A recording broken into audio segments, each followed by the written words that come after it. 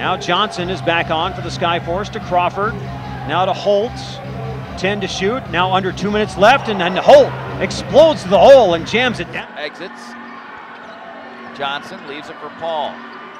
Brandon Paul up and under. Wow! Are you kidding me? For Gordon, but it's a turnover. Agudio finds the loose ball.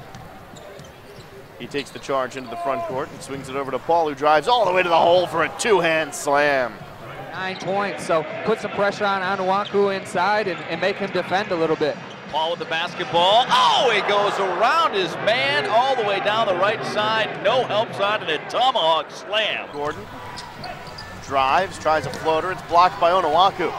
Loose ball for Crawford going the other way. A lob going up and throwing it down is Brandon Paul. New season high with 20. It's 24-20. As Justin Johnson will direct the offense, give it over to Singleton. Down low, Brandon Paul. How did he get that open? A defensive assignment that was middle lane, but one point blank, missed it. A little bit too hard off the iron. Brandon Paul on the run. Thank you very much. He will drain it down the pipe with the jam. 23-18. Minutes now. Onuaku top of the key, dishes left side. That's Brandon Paul against Crawford. Good matchup there. Oh, nice crossover move, and Brandon Paul jams it with 2 hands. Justin Johnson into the front court. He's got 3 points, 1 rebound, 1 assist. Finds Paul for the two-hand slam. Oh my. Brandon Paul went up and threw it down. As I believe 11, trying to keep tabs in my head with the box score down. Rudd drives, loses the handle.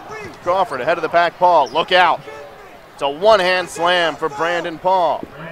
Crawford forecourt to the right, left top. Paul thought about it.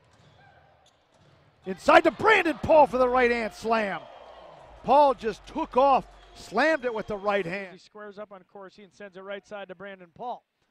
Paul, nice crossover move, goes right around Crawford and jams it with the right hand. Wow. He just exploded out of his shoes, both with the quick move and then to finish the dunk with a